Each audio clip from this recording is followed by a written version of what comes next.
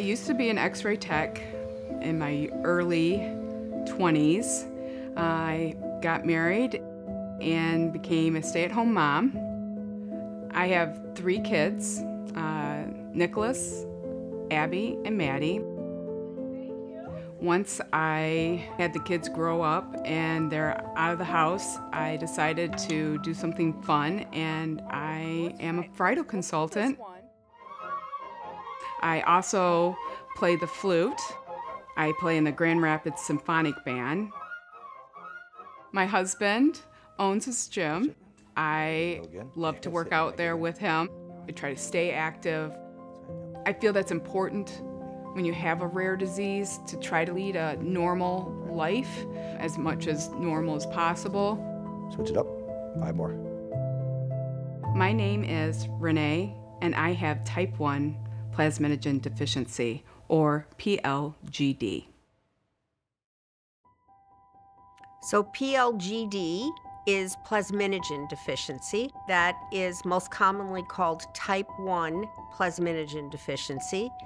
It's a decrease in the amount of plasminogen, both measured by activity and antigen levels in the blood.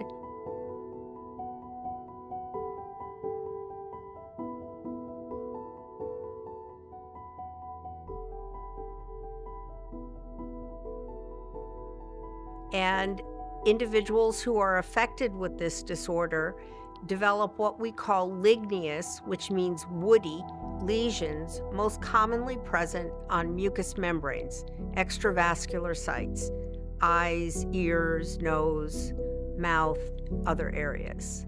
There are 2 main types of plasminogen deficiency, type 1 and type 2.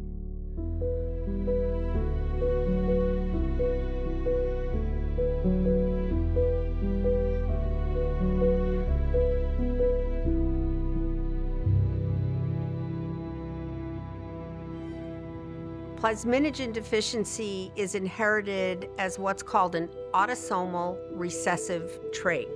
So autosomal means it's not on your sex chromosomes, it's on your other chromosomes. Renae was not actually diagnosed until she was in her 50s, but she was symptomatic due to the deficiency in early childhood. I started having lesions form under my eyelids, which I remember as a kid having those when probably I was 3. I remember if I got a infection, it always seemed to take longer to heal. Or if I had a wound, like if I scraped my knee, it seemed to take longer to heal. The signs and symptoms of plasminogen deficiency are variable from person to person, but what we see is what we call these ligneous or woody lesions that develop.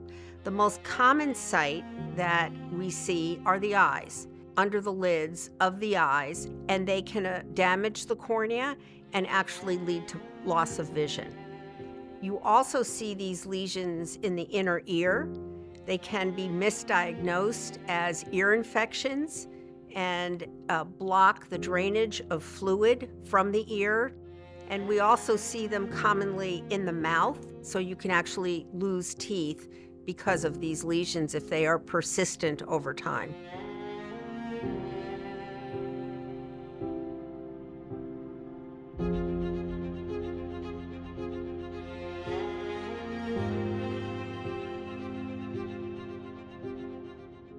I was in and out of doctors' offices. I mean, my mother, my poor mother, of all the stress she had to be going through, taking me to all these different specialists. Having a delayed diagnosis leads to a lot of stress and difficulty in the child's life. Then later on, I was married, trying to have children, come to find out that my disease is, part of that is infertility.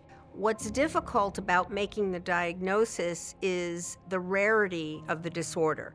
It's crazy to me that I went from the age of 3 to 50 and no one could tell me what I had. No one had any clue. It wasn't until my ophthalmologist taking a long shot with a simple blood test to tell me that I have type 1 plasminogen deficiency. We were together during her diagnosis, and I remember the waiting period was very stressful for both of us. Just the not knowing. My husband, being as sweet as he is, he wanted to calm me down by saying, well, let's just wait and see what the blood test shows. And so, lo and behold, a week later, the blood test showed I had plasminogen deficiency. When she did get the diagnosis, there was definitely a sense of relief between both of us. Finally, I had answers. All this time, I felt like I was just this medical mystery. When I first saw an individual who was affected by plasminogen deficiency, I think it was 20-something years ago. At the time, the only way to really replace plasminogen was to give what we called fresh frozen plasma. So when you donate blood, and they separate the blood into the red cells and to the liquid portion. The liquid portion is called plasma, so it does contain plasminogen. But the problem is the concentration of plasminogen in blood is very low. Once my ophthalmologist had diagnosed me, I just missed a study for a new medical product that had promising hopes, which would have been helpful. My doctor wanted me to start fresh frozen plasma. It was hard on both of us, but more so Renae, because she had to sit there for 6 hours at a time, 3 times a week, taking ultra mega doses of plasma, and then turn around and know you have to do it 3 days later. It was very taxing on her. It seemed to just be endless. It was extremely slow. In fact, it got to the point where it was just so hard on my body. I was having reactions to the fresh frozen plasma.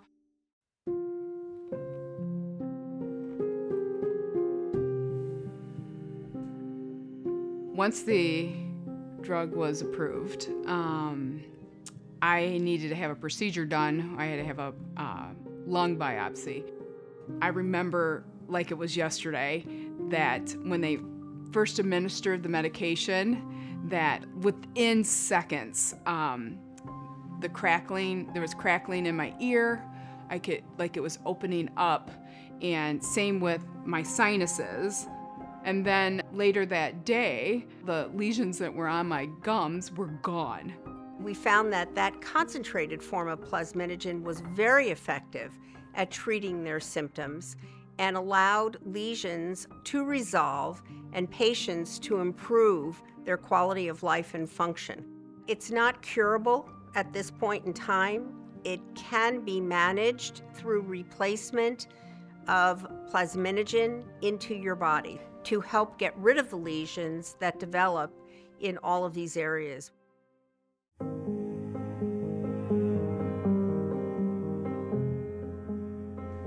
I take it every 3 days, and I do it through a port. It's an IV administered drug.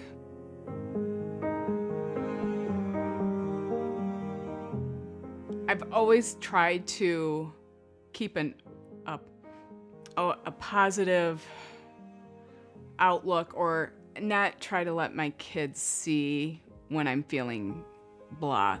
They've said they worry about me, especially when they see all the medication that has to be administered, the nurse coming in, not feeling well. I want them to feel secure that their mom's going to be around for a while. There's a lot that could be prevented if we diagnose these individuals early and have a care provider that's aware of the many different areas that plasminogen affects so that they are identified early. With plasminogen deficiency, it's unlikely that you know anyone in your community that has that disorder. So connecting with a support group helps provide education, information, and helps look at research that's being done. We've come a long way in the past 20-something years, I think patient outcomes are improving with the availability of a concentrate. I'm hopeful that we can start diagnosing individuals sooner and sooner to the onset of their symptoms, and that also in the future we can develop a form of plasminogen that's made in the laboratory instead of harvested from blood. That is the next step, I hope. I know there are other patients out there who are worse off than I am.